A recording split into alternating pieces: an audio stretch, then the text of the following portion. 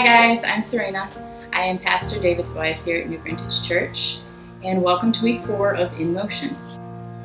I'm going to be sharing with you guys from passage Mark 4, chapter 4, and it'll be verses 4 through 20. I'll actually start out in verse 3 because that's kind of the setup to the parable, and this is where Jesus was teaching the crowd by the lake in parables. Verse 3 says, "Listen, behold, a sower went out to sow. And as he sowed, some seed fell along the path, and the birds came and devoured it. Other seed fell on rocky ground, where it did not have much soil, and immediately it sprang up, since it had no depth of soil. And when the sun rose, it was scorched, and since it had no root, it withered away. Other seed fell among thorns, and the thorns grew up and choked it, and it yielded no grain. And other seed fell into good soil, and produced grain, growing up and increasing and yielding 30-fold and 60-fold and 100-fold. And he said, He who has ears to hear, let him hear.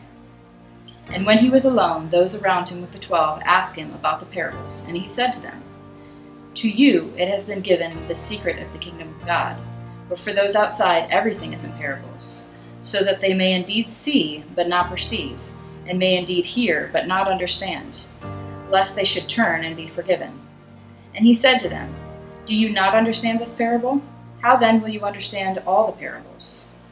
The sower sows the word, and these are the ones along the path, where the word is sown. When they hear, Satan immediately comes and takes the word that is sown in them. And these are the ones sown on rocky ground, the ones who, when they hear the word, immediately receive it with joy. And they have no root in themselves, but endure for a while. Then, when tribulation or persecution arises on account of the word, immediately they fall away. And others are the ones sown among thorns. They are those who hear the word, but the cares of the world and the deceitfulness of riches and the desires for other things enter in and choke the word, and it proves unfruitful. But these were the ones sown on the ground, on the good soil, are the ones who hear the word and accept it and bear fruit, 30-fold and 60-fold and 100-fold. So just kind of going back through that, it talks about basically the different soils of our hearts and how the word falls into each soil. And most of us can relate to one of those 4. And thinking back through that, the one that I would say I related to for most of my life would have been more the rocky soil. And I had researched that a little bit because when I read this parable, I wasn't 100% sure what they meant by the rocky soil and having no root of themselves.